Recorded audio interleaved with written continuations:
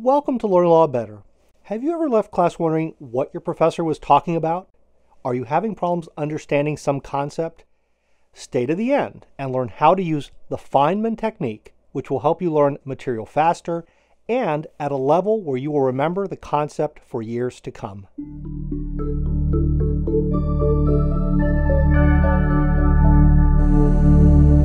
Hi, this is Bo Baez, and today I want to talk to you about a technique developed by Professor Richard Feynman, a Nobel Prize-winning physicist who had the nickname the Great Explainer.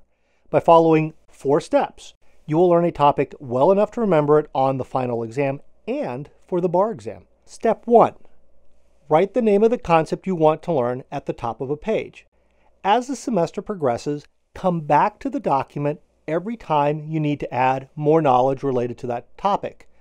For example, if you're having problems understanding proximate cause, write that down.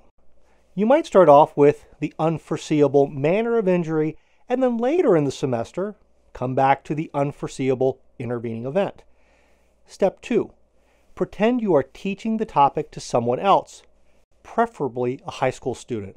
This means that you have to make it simple enough for them to understand, including word choice and sentence structure. All too often, a law student will copy a rule verbatim from a case. Now, while the rule may be accurate, are you really going to remember that language from yesteryear? For example, when you take business associations, you will likely read Benjamin Cardozo's classic case, Meinhard versus Salmon. Your professor will certainly focus on these words for establishing the standard of care. Joint adventurers, like co-partners, owe to one another, while the enterprise continues, the duty of the finest loyalty. Many forms of conduct permissible in a workaday world for those acting at arm's length are forbidden to those bound by fiduciary ties. A trustee is held to something stricter than the morals of the marketplace. Not honesty alone, but the punctilio of an honor the most sensitive is then the standard of behavior. That is some of the best legal prose I know of, but do you really understand what Cardozo is saying? Let's take that language and make it simpler. Teach it to that high school student. Partners owe to each other the highest standard of behavior.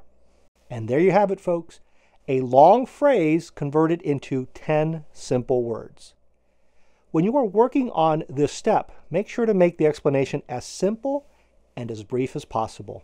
Step 3.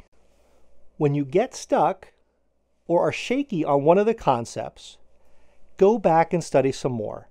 This means looking at your books, doing more research, talking to your professor. If you have multiple choice questions, work through those as well.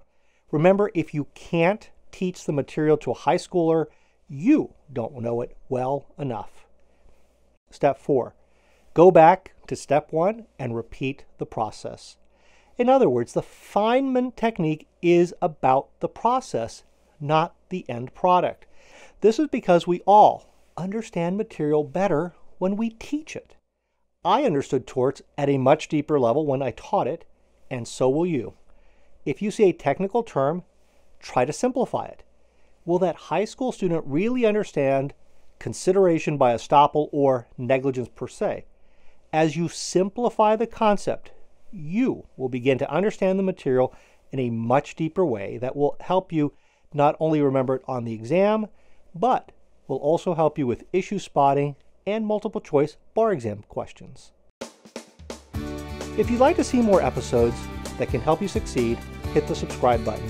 Also, don't forget to check out learnlawbetter.com, where you will find more resources to help you get ahead, including my blog, newsletter, and exam bank. Thank you for watching.